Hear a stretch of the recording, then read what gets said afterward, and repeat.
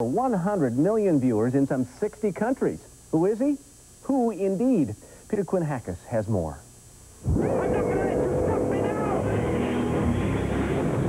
There he goes again, saving the universe. But for 23 years, it's been all in a day's work for BBC's Doctor Who, the longest-running science fiction show in history and Britain's top TV export. Interesting, isn't it?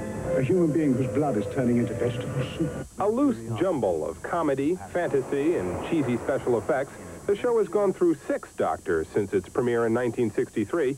But that's okay. He's a Time Lord. He can do that.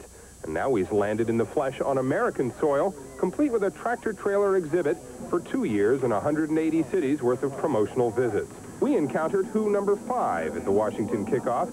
Actor Peter Davison was just a kid when he became a fan. Well, I first watched it when I was 12 years old, so I've really grown up with it. And it's the most wonderful feeling. It's like playing in the street. The BBC's loaded the exhibit with a gaggle of gizmos and all manner of monsters, hoping its unprecedented marketing ploy will widen Doctor Who's already sizable American following on public television.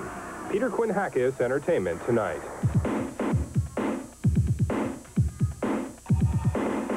Next, a first look at an